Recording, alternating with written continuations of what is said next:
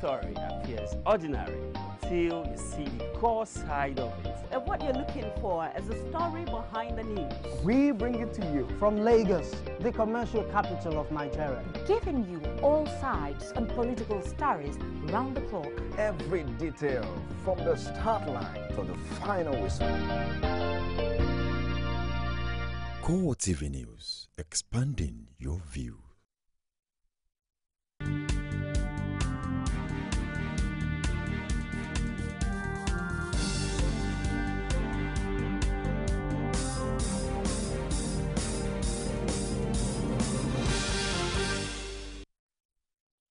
Hello there and welcome to CoreTV News on the hour with me, Sabena Izogu. Nigeria's anti-graft agency, the Economic and Financial Crimes Commission, has brushed aside claims by the online medium that its officials are being influenced by drop charges against the suspected oil theft. Jared Tenebi is a gubernatorial aspirant on the platform of the People's Democratic Party and has been under investigation for oil theft. But the medium claims that a named EFCC official has linked him with serving and former government official. The commission said in a statement that no servant or former public official is under investigation over the matter. EFCC, however, maintained that its operators are still on the case, which led to Jared's arrest, and noted that the outcome would soon be made public. The presidency wants Fulani cattle rearers to embrace Western education.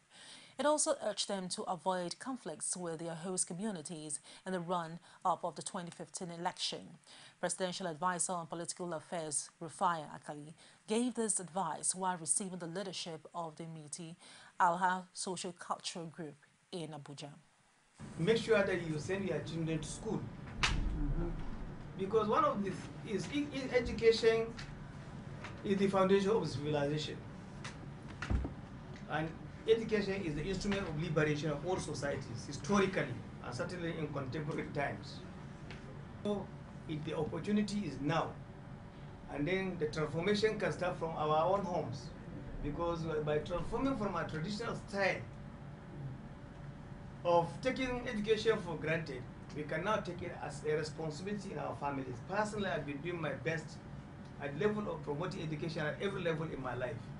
Maybe I'll have opportunity to say it one day, what I've been doing, apart from what is the formal thing that you see outside.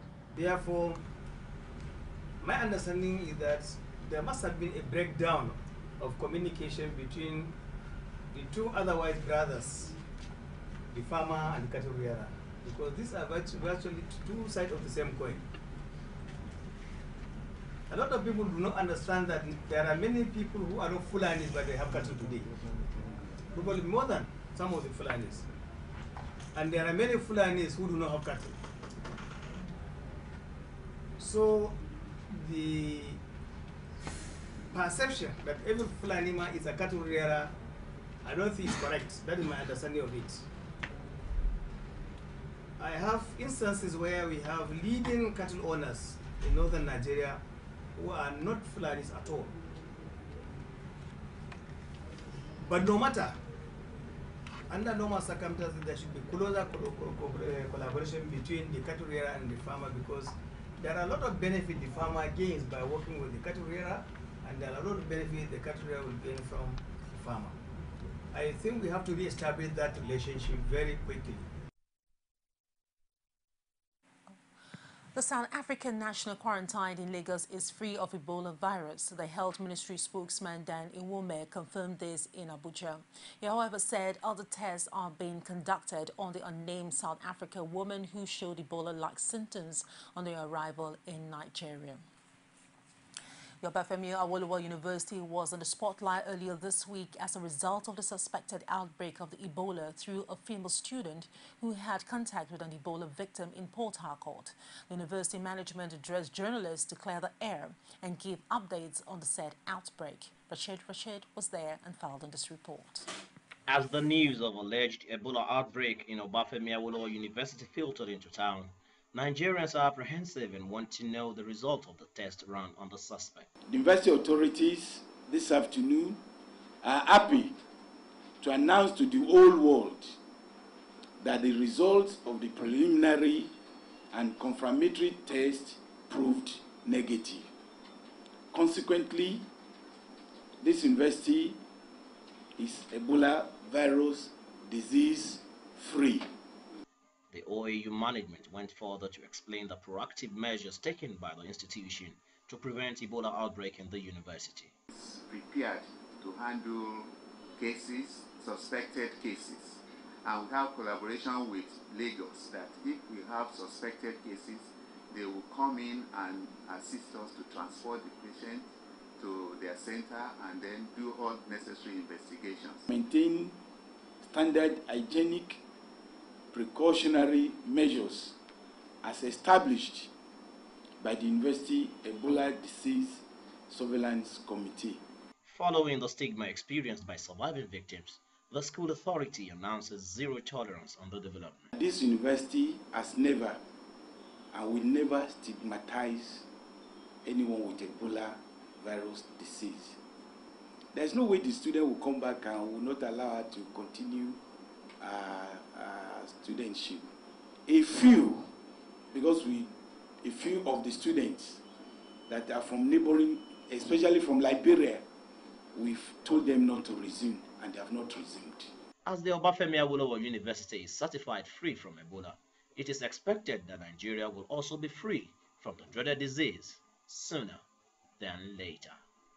Rashid, CoreTV News, Ile-Ife. Residents of the Federal Capital Territory are divided on the federal government's insistence on the September 22nd resumption date for schools across the country.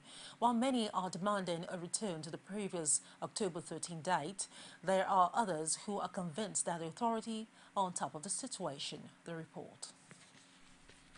Ebola virus was imported to Nigeria by the late Liberian-American Patrick Sawyer in August, and since then the country has had to battle with the spread. One of the decisions taken to contain it was to extend the resumption date to October 13th before it was moved down to September 22. But this man sees no harm in forfeiting a single term for the sake of saving lives. Let there be complete containment exactly of this issue first. In all the states, in all the cities, that there is no more individual being suspected of having the Ebola virus, whether on quarantine or whatsoever record. You understand? That's how it should have been. After this now, they can go ahead to resume. One single academic term wouldn't do much damage, if I were to say. Some parents who spoke to CoreTV News say government should be given a second chance. I think we Nigerians should trust the experts. That's the Ministry of Health. They are the ones who are in a position to know whether our children are still at risk or the Nigerians are still at risk. If they think that it is all right for schools to resume on the 22nd of September, then all of us should accept it, because I don't think that they will advise us to bring our children together when we are still at risk of the Ebola virus disease. So I don't understand why there should be a controversy about it. Actually, the federal government has a plan for Nigerian children, and I agree with them. The Parent Teachers Association should shift stand. I agree with the federal government. This student is from Anglican Comprehensive Secondary School. She says she will only return to school if her safety is guaranteed. But let them be a clinic in the school in case of any student has it. So you feel safe if there's a clinic in school? Yes. For now, Nigerians will have to stick with the new school resumption date, as the government say it has no plan to revert to the old resumption date of October. But a number of Nigerians are scared that not many school children will know what to do in case of any eventuality around their school premises. The Nigerian government plans to build 6 new world-class medical facilities and diagnostic centers in each of the 6 geopolitical zones of the country. This, according to the chairman of the Ministerial Committee on the establishment of the world-class hospital and diagnostic center, Tony Elumelu, is to ensure proper healthcare services for the citizenry.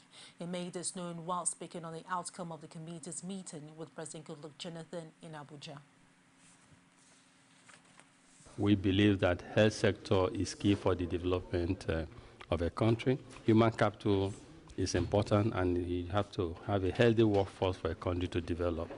And we are happy that this administration is seriously committed to pushing things forward in that space.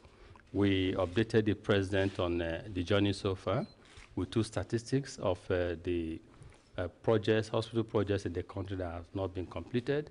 We came up with 84 hospital projects distributed across the country. We shared this with Mr. President.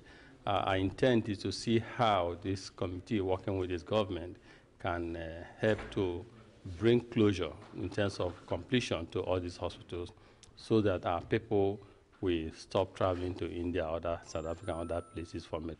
My committee believes that everyone should urge the Senate, the entirety of our National Assembly, to help pass the NHIS bill into law, as that will unlock a lot of opportunities in the health sector that will provide the much needed effective demand of funding that will help the sector to take off. If we do not pass the if our Senate and House of Reps don't pass the NHIS bill, we won't achieve much. So as our senators and representatives go back to their constituents and constituencies to seek re-election mandates, we should ask them to please give us national health bill and the NHIS that will help us as a country. We'll take a short break, and when we return, CoreTV News on the Hour continues. Stay with us. There is an Ebola virus epidemic in some West African countries. The Nigerian government wants you to be aware and watch out against the spread of Ebola in your community.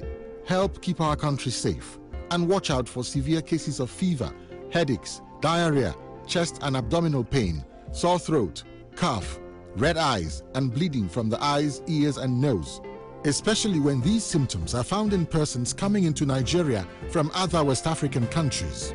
Protect yourself. Wash your hands regularly with soap and running water, or use a hand sanitizer. Avoid contact with the blood, urine, feces, or saliva of animals like bats, monkeys, gorillas, chimpanzees, or infected persons. The Ebola virus is deadly. Don't catch it. Don't spread it. This message is brought to you by the Federal Ministry of Information.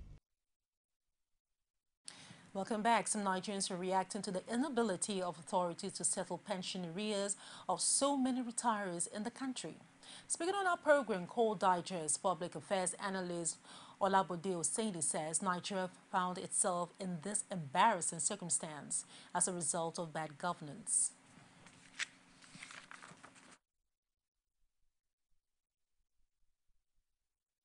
We are the best in everything in Harvard. We are the best in everything in England, in Germany, in America, in places. And these people are using us to do their own good business. And we are here generating what? Rubbish.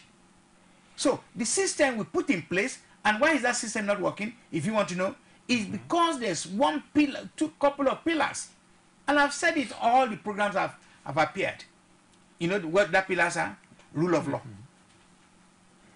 It is rule of law. You can trace it, and what is the cause of this cancer? Some cancer you cannot trace, you don't know how it started. But there are many cancers that at least research has shown that they know exactly that this is the cause. The cause of bad governance anywhere in the whole world is rule of law. The most nastiest set of human beings are available in other countries. I don't want to say white, black, or yellow. But as nasty as they are contained. They are contained. They cannot misbehave. They cannot afford to steal your money. They cannot afford to take your right. They cannot afford to make sure there's water's not running. There's no light. And on the Yanyan bomb blast, the National Hospital has handed over donations it received on behalf of the Yanyan bomb victims to them. 3.6 million naira was dispersed to 30 survivors of the 2 bomb attacks that were treated at the hospital. Chairman of the National Hospital Board, Tony Okam, personally handed over various cash sums to each bomb victim after reeling out a list of donors. The hospital management said a total of 5.6 million naira was received, out of which 2 million naira had earlier been dispersed to some bomb victims. The Borno Elders Forum has raised alarm that the Boko Haram insurgents have surrounded the Borno state capital, Maiduguri, and are preparing to launch an attack to capture it. The group stated this on Thursday while calling for military reinforcement. The alert from the forum, made up of the retired senior civilians and military officials, came after the United States of America warned of an imminent attack on the city, and analysts claimed the government risks losing control of the region, the Agence France-Presse reported. The militants are now said to control an area from the north around Lake Chad down to its eastern border with Cameroon and route to Bama, 70 kilometers from Maiduguri to the south. The defense headquarters claimed that Nigerian troops had retaken Bama, but the Borno elder said the government needed to act, asserting that the insurgents were in reach of the city. Fears grieved the Bure community of Hawo local government area of Borno State as a rampant members of the Boko Haram attacked some people in the predominantly Christian community. Baro-speaking community attacked by the insurgents are Shafa and Tessa Alade. The security source told CoreTV News that the insurgents were exploiting the absence of soldiers in the communities. The source says some members of the sect invaded the Tessa Alade community and issued them a 24-hour ultimatum to convert to Islam or be wiped out. The insurgents, who were said to have stormed Tessan Alade on Wednesday evening, allegedly killed a retired military officer before leaving the community. They were said to have fled for a nearby Shafa community, where they also killed a retired army officer and a retired policeman, bringing the number of those killed to 3. The source said that the Christian communities along Buyu, Hawa, Gakika, Mubi Road are now gripped with the fears, as there is a possibility that the insurgents will attack at the expiration of the ultimatum. President Goodluck Jonathan says he would interfere with ongoing investigation onto the alleged links between the former Borno State Governor Modu Sharif and Boko Haram. He also maintained that the former governor was not on his entourage to Chad.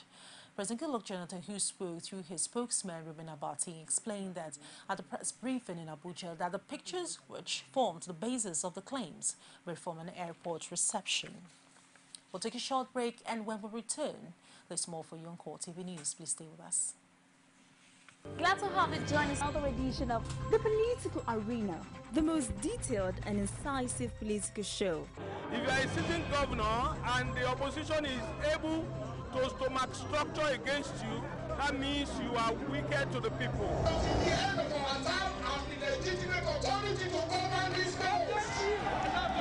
Give me 20 minutes to move or they will shoot me. He has no chance for survival. If he likes himself, this is the best time to get out before he perishes. The PDP as a ruling party has failed. So anybody who thinks that government will fold his hands and allow miscreants to take over the streets of our own state and cause havoc is deceiving himself. The good, bad, ugly and beautiful sides of the Nigerian political system. Join me every Sunday at 9:15 p.m. on CoreTV News. Welcome back. A clarion has once again been made for the empowerment of the girl child. This according to the Oyo State Officials' Wives Association, organizers of the program will stem the rising tide of violent crimes against women and the girl child. Ebulomo Adekunle was at the event and brought back this report. The Kakanfo in Ibadan, venue of the two-day sensitization program for the empowerment and education of the girl child, organized by wives of Oyo State government officials under the leadership of wife to the state governor, Florence Ajimobi, witnessed a huge crowd as women trooped in for a common cause. The theme of the program, Girl Child Empowerment, a Challenge for All, was driven from different angles by speakers at the occasion. I've never liked the idea of girl child. Please tell my father I am not a girl child. First, I am a child. Second, I am a girl. There's nothing called girl child. Let me just quickly demystify that, long myth of the fact that women are the weaker sex. There's nothing like women are the weaker sex, because earlier in this year, all the most important federal government ministries in this country were led by women. The Minister of Petroleum is a woman. The Minister of Finance, woman. Minister of Water Resources, woman. Minister of Education, woman. Women Affairs, woman. Minister of Water Resources, woman. Minister of Information and Science and Communication Technology, woman. Apart from all those ministries, other ministries are other ministries. And so if our petrol, our water, our education, our environment, our aviation, and everything that makes us significant as human beings are managed by women, we are actually not the weaker sex, we are the more powerful sex. Sound trusts the women folk to leverage on issues, especially those that touches their hearts. The fate of the over 200 missing girls in the confinement of the dreaded Boko Haram also receives the attention. I sympathize with this country, Nigeria, and I sympathize with myself at the same time. I pray that these girls come back to Nigeria, these over 200 Chibok girls. It is a pity for the past days, 149 days ago, we have not been able to recover these children. But as we mothers continue to pray, we are all on our knees that God should please bring back these girls safe. Yes, I believe and I hope and I pray every day as a mother and as a sister. I know that they will definitely come back if something drastic is done. But I know I've heard a number of times in the papers, in the media, the president and top military officials have promised, have told us they know where these girls are. So I think more efforts should be put in trying to ensure their rescue and they should be brought back safely. I believe in the strength of our military. I know that our government is doing enough, and if enough is done with collaboration of other countries, I know these girls will be rescued back safely someday, and I pray and I hope. Participants also speak on the significance of the program and its expected impact. I discovered that we need to empower our child girl. We need to empower them to know their rights and to be able to face challenges so that women will be they will be reckoned with in Nigeria, so that the male child will not overshadow the gift of God in a girl child. For me, it's all about the rights of the girl, because when you give her her rights, you give her equality, you give her opportunity to, you build her up, you empower her to be whatever she's going to be in life. So for me, it's basically first and foremost about education and her rights. Protect her from the cultural barriers that prevent her from being what she is, actualizing her dreams. Gender equality and the empowerment of the girl child have been on the front burner of most women gatherings. The gathering, however, tasked participants on the practicability of the theme of the program. Ebunlomo Adekunle, CoreTV News, Ibadan. Sound. Some Nigerians have condemned the ban on palm oil, a popular skin delicacy consumed mostly in southwest Nigeria. The Minister of Agriculture and Rural Development, Akumi Adishino, is said to have banned the consumption of the meat. The Lagos-based lawyer Mohammed Fawaimi says the ban on palm oil is significant and a ridiculous reform policy being carried out by the federal government. Mohammed challenged the minister to produce evidence that the consumption of palm oil has reduced the number of leather available for production of leather products in the last 20 years. He advised the minister to reverse the policy, which it's because it has become a major source of relief to masses who cannot afford the salted meat consumed by the elites. Do join me at the top of the hour for more. I am Sabena Izoku, and thank you very much indeed for watching.